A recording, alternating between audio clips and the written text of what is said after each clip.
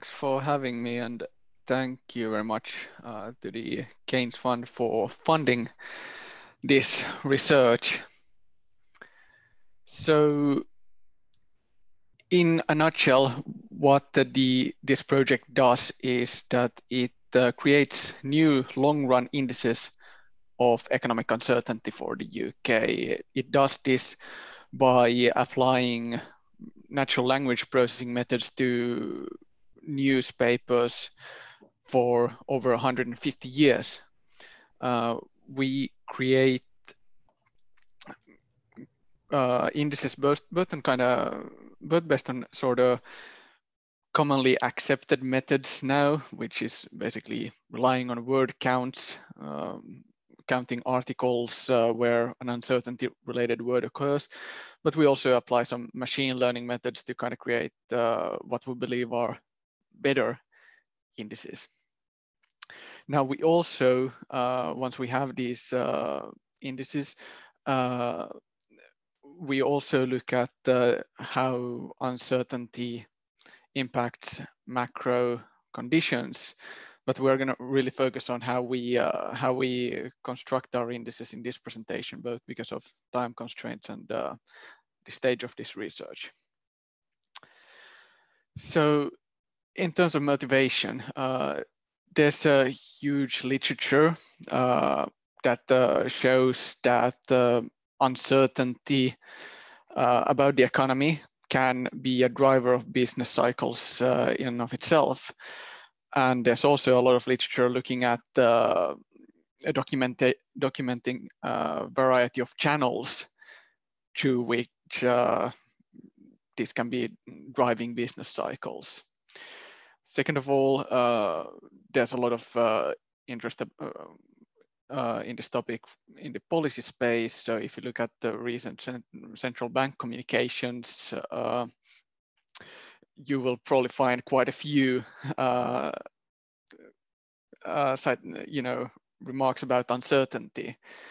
And many of these institutions, certainly Bank of England, engage in kind of systematic data collection on proxies for uncertainty. So lots of policy interest.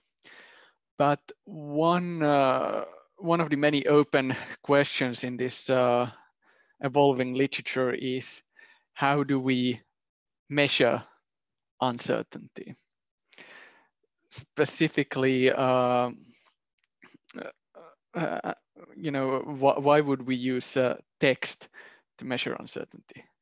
Now, we've almost boxed ourselves in here from the start, because I mean, a key value added of this project is to create a really long run series of economic uncertainty. Text is pretty much the only thing we can rely on. So many other commonly used proxies for economic uncertainty, such as dispersion of economic forecasts, econometric estimates based on forecasts from a lot of series or implied volatility. Those are all available for only a fairly short period. I should also add that kind of text-based measures of uncertainty are now fairly common in the macroeconomic literature. I mean, chief among these would be Baker, Bloom, and Davis, 2016, who create what's called an economic policy uncertainty index. Now, just to illustrate, this has, I think, about 4,000 citations on Google Scholar. The way these authors create their uncertainty index is that they essentially count newspaper articles where the word uncertainty occurs together with a kind of economy and government related word, hence the policy in that index. Now, we believe that there are a few shortcomings in this, but kind of, a word count method in itself, we see a lot of other authors using similar methods. So this is really going to be our starting point. the way we approach this is to essentially create an index that captures the density of uncertainty related words in the index. So it doesn't just capture the number of articles in a set of newspapers. It actually creates, captures the sort of the how forcefully uncertainty is emphasized in or emphasized in the text. To this end, we use sort of economic uncertainty related dictionary by Lovren and MacDonald, who published an accompanying article in the Journal of Finance in 2011. Now, this has been used quite a bit in the finance literature, a bit less so in the economics literature. So what I want you to focus on is the equation. So this basically does what I just said, so captures the density of given words. So we essentially, for each article, we take the number of times that a given uncertainty related word occurs in the text, divided by the times that word occurs in all of our text. For example, The Economist on a 20-year horizon. We then divide this with the number of words in a given article.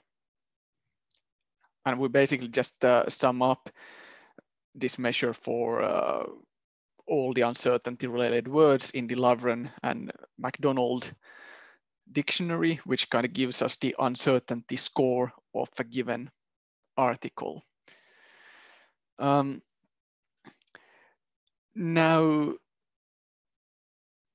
scoring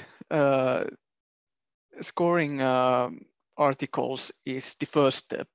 Now, the second step is to ensure that the articles we are looking at actually relate to the economy. Now, this is a bit trickier. The way we approach this is we use what's called topic modeling.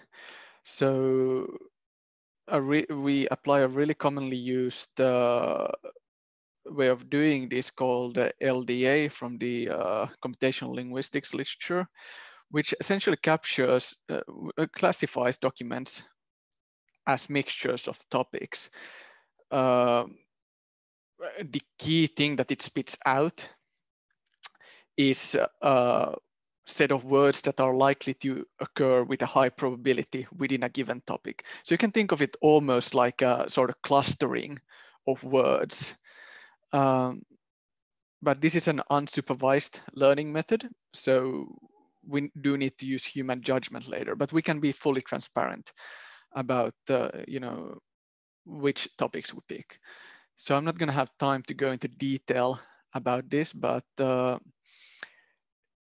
these are our economy related topics for 1950-2013. As you can see, our first topic, it includes words such as union, shareholder, executive group, etc. So we basically identified 15 topics that relate to the economy based on this method. Today, I'm going to show you results based on The Economist from 1950 to 2013. Now, we do have this data from the mid-19th century, but there are lots of kind of data cleaning issues we are dealing with, and we are still in the process of kind of adding the FT and times to our data, and we are considering adding a few more, perhaps The Guardian. But essentially, this is the index based on the method I just described. We believe that our method captures many of the key events in the UK that we would assume to be associated with economic uncertainty. In the 1950s and the 60s, we had the Suez crisis and recession.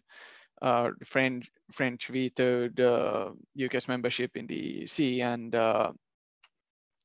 in the following that, in the 60s, there was quite a bit of monetary instability. The sterling was eventually devalued in the late 60s. Following that, the oil crisis, 90s recession, the war in Iraq, tech bubble, and the global financial crisis. So those are, we do see peaks in our uncertainty index based on that. By the way, if any of you are wondering why these peaks, why not more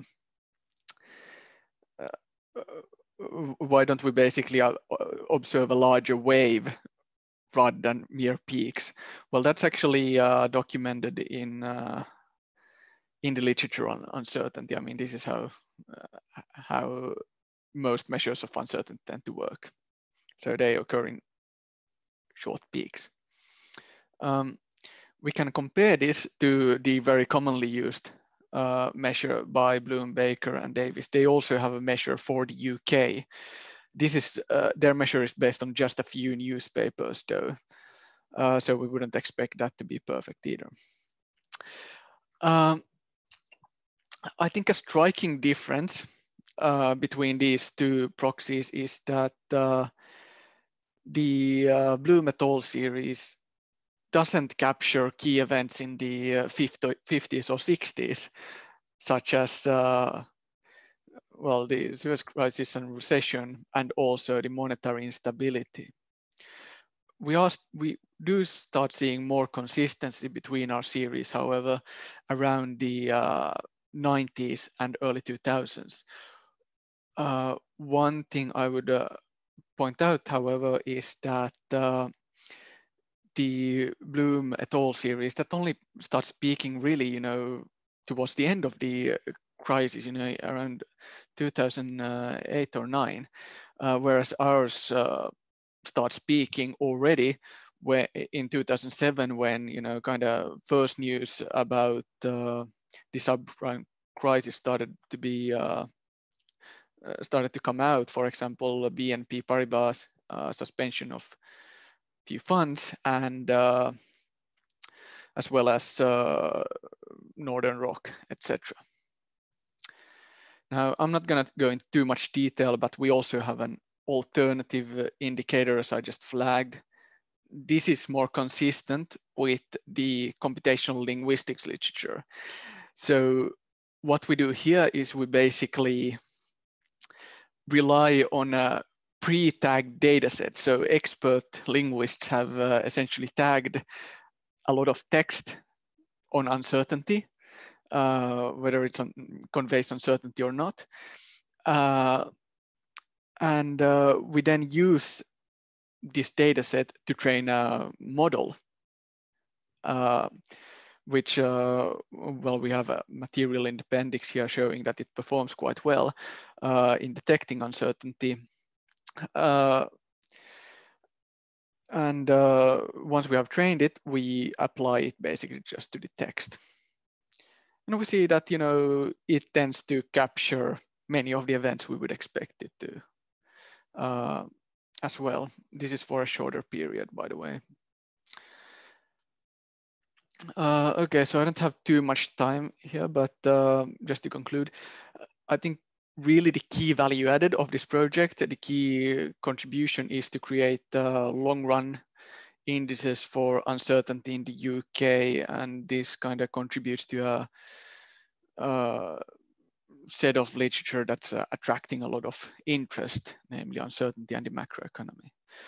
Our preliminary econometric results would suggest that